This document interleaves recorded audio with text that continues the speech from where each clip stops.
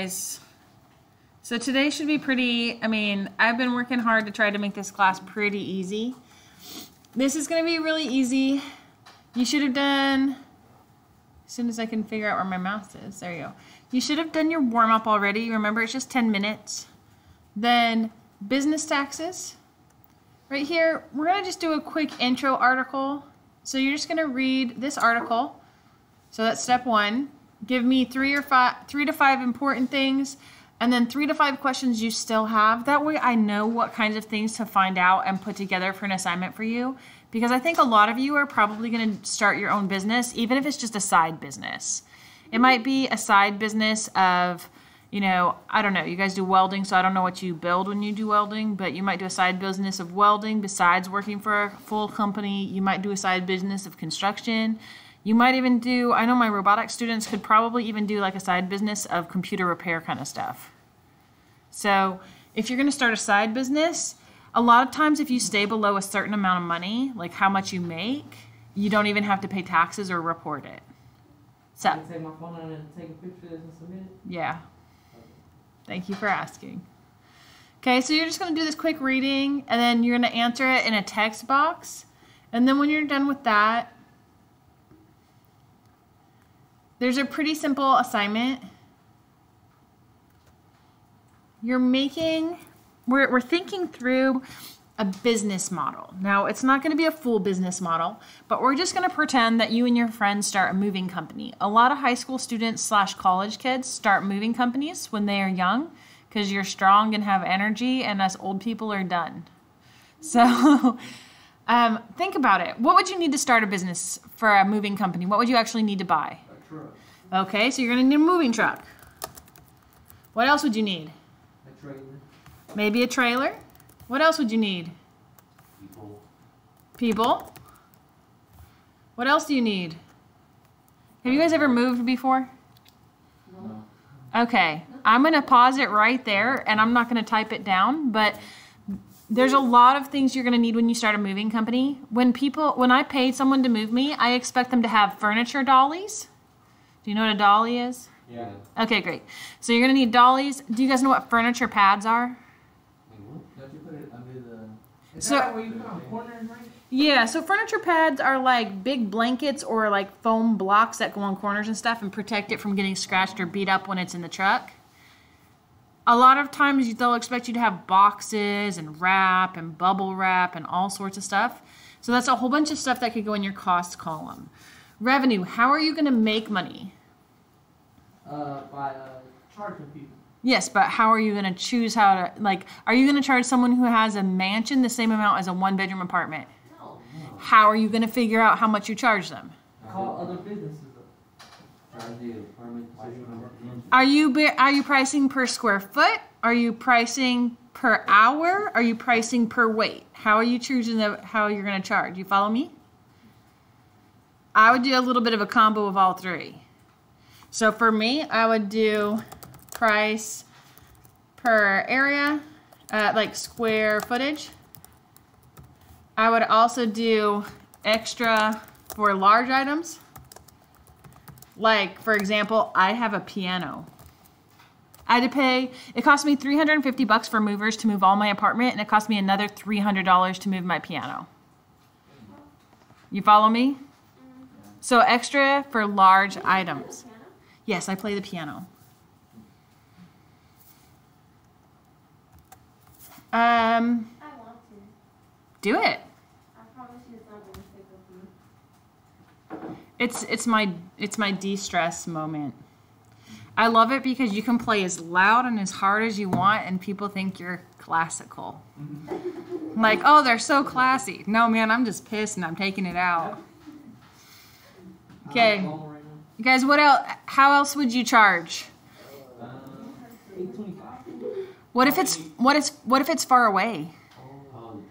What about distance, right? Because what's it going to cost you to travel? You know what I'm saying? Distance would matter. Per mile, right?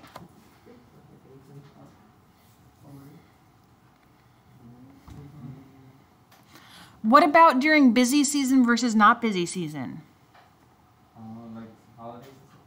Okay, you could do holidays. I'm going to tell you that 99% of the people who move in the summer. Do you want to be outside when it's 110 degrees outside moving? Okay, so I would charge peak season. You would charge more? I would. You gotta make a profit, Lola. It's about helping the community.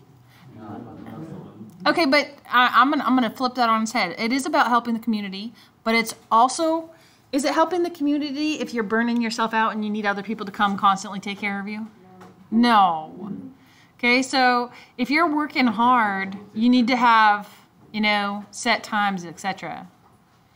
Okay. So there's a lot of things over here that I didn't list. So for example, the furniture pads, the bubble wrap. I see you with your phone. I see you trying to take a picture, a sneaky shot. I can't see them. Then come closer. It's in the fall food. Okay. But that's kind of what I want you guys to start thinking about, is we want to be able to start thinking about and breaking this down into how things work. Now, what about, do I need to come back to this in a minute after I let you guys do your reading? Yeah, I'll let you do the other assignment, then we'll come back to it. Okay. Can we circle back to this, y'all, or still no?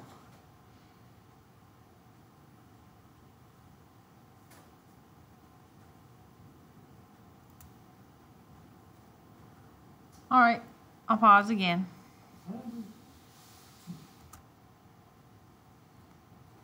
Good. All right.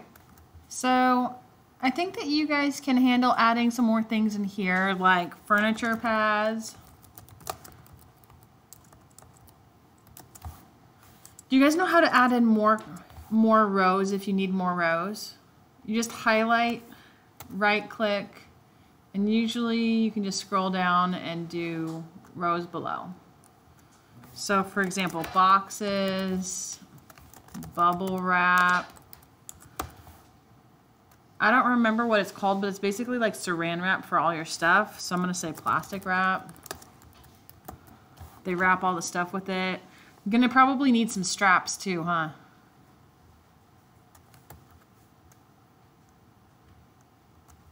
Probably going to need some straps. I also am going to point something out. You're going to need to be able to pay for gas. Let me bubble. You're going to need to have gas. Are you going to have to pay your friends or whoever's working with you? Yes, you gotta pay your work. So when you say people, remember you need to pay. Are you going to pay by the hour or by the job? I would pay by the hour if it was me. Okay. Gas. What about maintenance on the car, on the big truck? You guys follow me? I can't spell, but that's important. Okay, if it was me, I mean, I am not starting a moving company. I don't want to do that. But there's actually a moving company here in Waco that's called, I think it's like College Hunks or something. And it's literally college guys from Baylor who got together and started their own moving company. I would definitely charge for how big however much stuff you're moving, you know. I would definitely charge extra for big items, things like a piano. What else would be a big item? Appliances.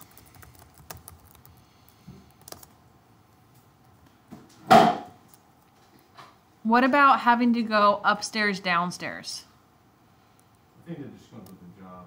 I think it does too, but if I have to move someone to a third floor, third floor story, Oh man. that's I'm charging more for that.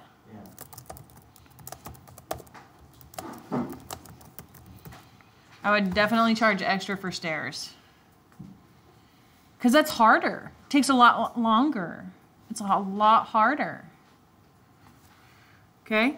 I would 100% charge extra for that. Now, I'm not saying go crazy, because if you price yourself out of the market, do you guys know what I mean when I say price yourself out of the market? So expensive nobody wants it. Exactly. So expensive no one can afford you or wants you.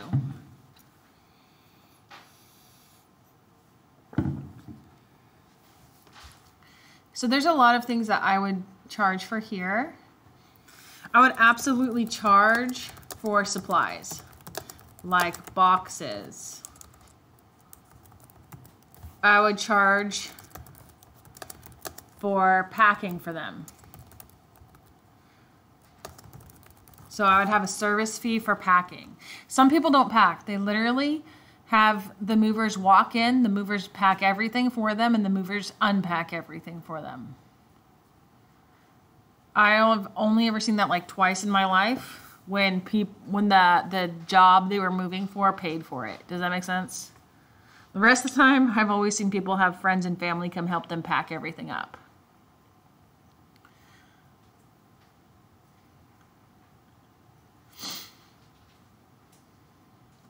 Do you need me to zoom in a little bit?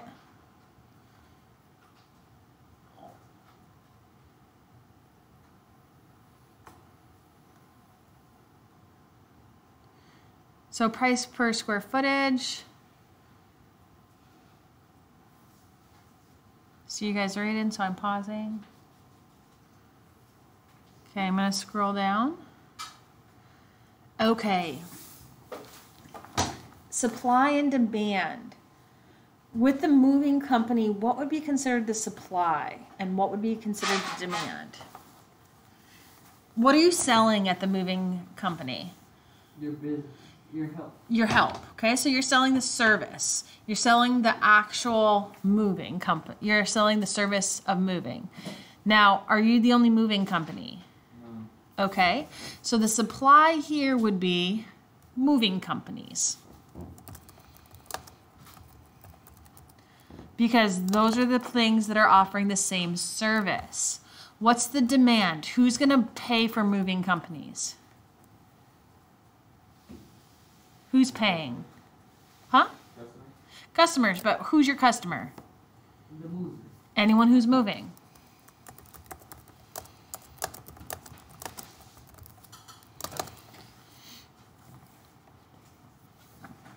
You follow?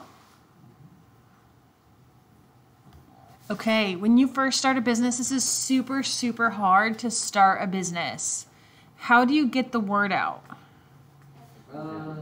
Yes, but how? Are you going to buy a commercial? You could buy an ad on the radio. It's true, but if you don't have any reviews, is anyone going to want to hire you?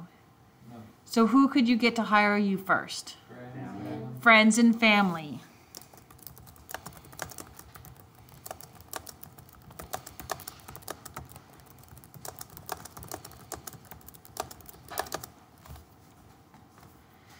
I'm going to tell you something you don't want to hear. I would never hire young people to be my movers if there were only young people in the crew. So if you didn't have a mom or a dad there kind of watching over stuff, I would never hire it, because have you guys ever owned expensive things? Okay? Have you ever owned a couch of your own that you bought yourself? No. I own a gaming center. Pardon? I own a gaming center. Okay? Have you ever owned expensive art? No. Do you have a clue how expensive dishes are? Okay, so because you guys are young, personally, I wouldn't, like, I know you, that's different, but if I didn't know you, I'm not going to hire someone I don't know who's young to move my stuff that's expensive. I'm not going to trust that you would be taking care of it. But if you have, like, a mom or a dad or someone a little bit older, that's going to be like, hey, be really careful with this. This is an antique. This is, you know, like, and, like, is really careful with my stuff, I'm going to hire you. But if it's just young people who are like, I'm strong, I'm going to throw it in the back of the car, it doesn't matter, I'm going to, no. No thanks. You guys follow what I'm saying? So start with friends and family. Listen to the feedback you get. You probably don't want to hear it, but listen. Okay, fixed business cost versus variable business cost. Fixed business cost is something you pay one time, or not like every time. Okay, so for example, if you ran a store, your rent would be a fixed cost. You have to pay rent every month no matter how much money you make, right? If we go back up to our cost list, okay, moving trucks, do you have to buy a new moving truck every time? No. What about a trailer? No. What about paying people by the hour? Do you have to pay them every time? Yeah. Okay. What about furniture pads? Those are like big blanket things. Do you have to buy new ones of those every time? No, not really. No, not really. You can use those for years. What about boxes? Yeah, Definitely need new boxes, right? What about bubble wrap? same thing. Need more. Plastic wrap, you'll need more. Straps, do you have to buy new straps every time? What about gas? Yeah. Yeah, what about maintenance at the truck? Sending some money aside, okay? So fixed. Which ones of those things, so over here at the fixed one, which one of those things did you only have to buy once? Straps, what else?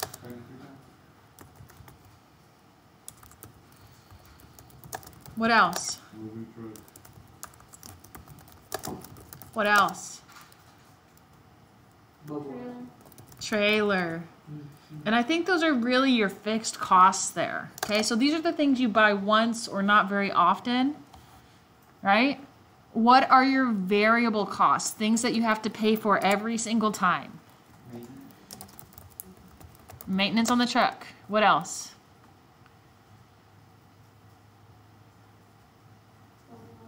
Bubble wrap. What else?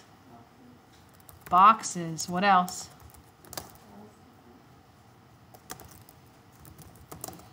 Yeah. Gas, absolutely. There's one more that we're really missing that, yeah, paying people. Because some people you won't need bubble wrap or boxes with, but you're going to have gas, you're going to have hourly pay, and you're going to have maintenance costs no matter what.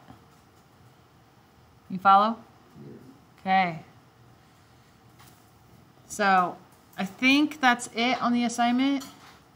When you're done, go ahead and save it and submit. Make sure you have your name on it, please. And thank you for working hard.